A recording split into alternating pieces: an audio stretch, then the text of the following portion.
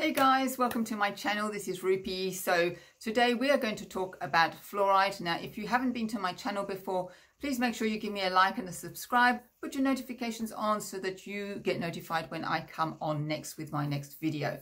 Okay, so today let's talk about the fluoride in our water. So best thing to do is to actually go and check with your local authorities, because I don't know which country you're in. I'm going to talk about the US only because I've got the information there, but you know, you need to check with your local water authorities to see whether fluoride is in your water or whether it's been reduced and how much. I'm sure you can find those things, so if you just connect with them. So since 1962, the US Department of Health and Human Services actually urged the government to put fluoride in the water to try and prevent or, you know, help with tooth decay or dental decay as we know it. And fluoride can have some benefits, okay?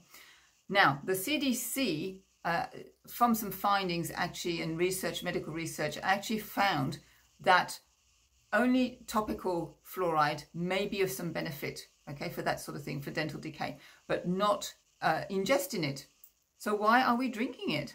Like, why are we drinking fluoride if it's in the water, if it's not effective? You know, if it has to be topical, it's a topical treatment, not, you know, something that we should be ingesting into our bodies because it's probably toxic.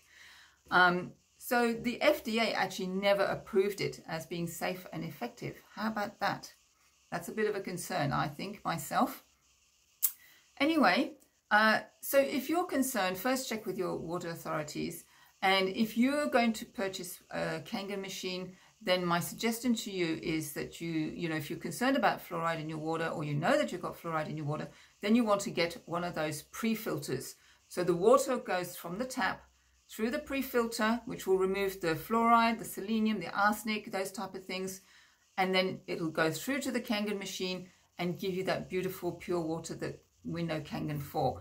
Now, don't worry about the other minerals. It's not going to remove that. It's going to leave the good stuff like the sodium, the magnesium, the potassium, all those things that we need for good bones and for the health of our bodies, okay, what we need. So you don't have to worry about that. It's going to leave all the good stuff, but it's going to remove all the nasties, okay?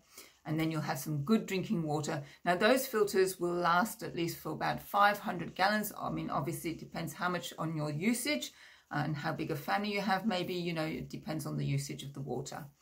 So that's it from me for today. So I hope that information was useful. If you like this kind of information, then please make sure you give me a like, a subscribe, put your notifications on. That way you'll get to hear when my next video is on. Okay, if you've got any questions, please connect. And of course, if you want to get your machine, just connect and I can help you and I'll get you started, obviously, you know, and it's all free.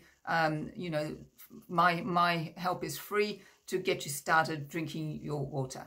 Okay, that's it. Have a nice day. Bye.